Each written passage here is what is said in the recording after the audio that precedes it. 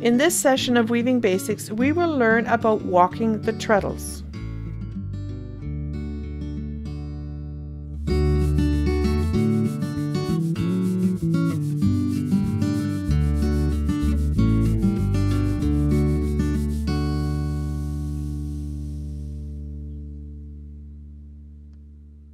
One of the problems that we often have when we look at diagrams of weaving tie-ups and treadling is that visually it's very easy to follow, but when we actually work on the loom it's very hard to treadle it in the order that it's given on the pattern.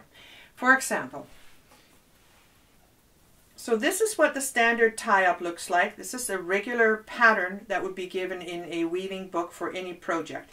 And you can see that here is the threading given 1, 2, 3, 4, 2, 1, 4, 3, and that is repeated 1, 2, 3, 4, 2, 1, 4, 3. That matches what the threading is here, 1, 2, 3, 4, 2, 1, 4, 3, and so forth. The tie up here, the first treadle to my left underneath is tied up to shafts 1 and 2. The next one is tied to 2 and 3. The next one is tied to 3 and 4, and the last one is tied to shafts 1 and 4. If I am to treadle as indicated here, 1, 2, 3, 4, this is what would happen. I would step on treadle 1, and then I would step on treadle 2 with the same foot, and then I have to switch feet and step on treadle 3, and then step on treadle 4.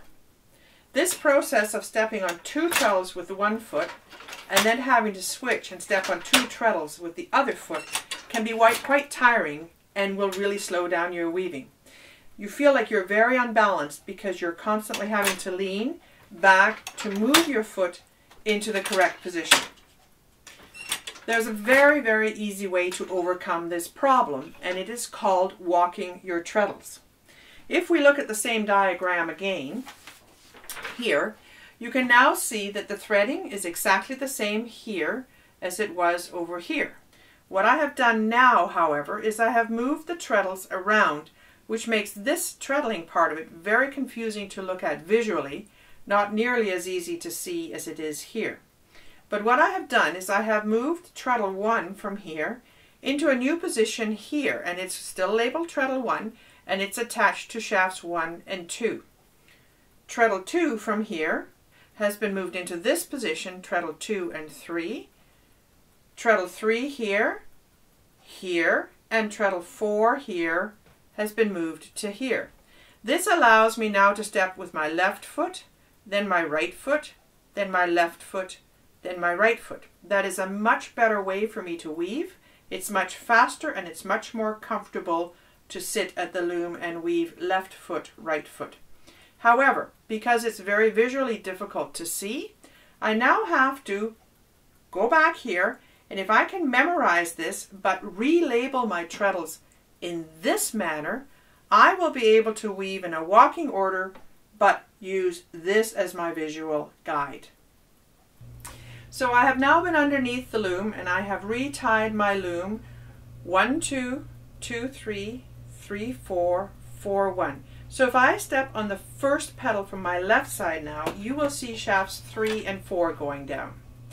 If I step on the second treadle from my left, you will see 1 and 2 going down.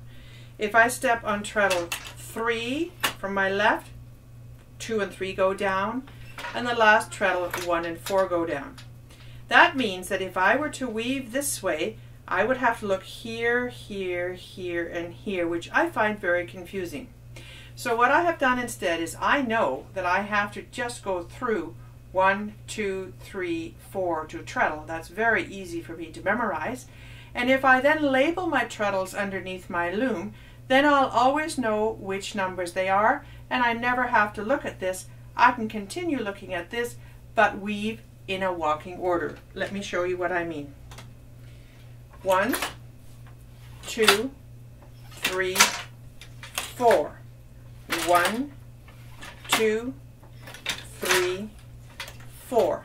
My left foot, my right foot, my left foot, my right foot, my left foot, my right foot. And it is just as easy to weave as it is to go for a walk in the park.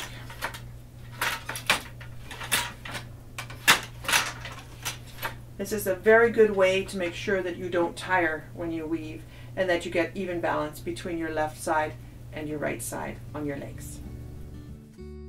1. This technique translates easily to multi-shaft looms. 4, 5, 6, 7,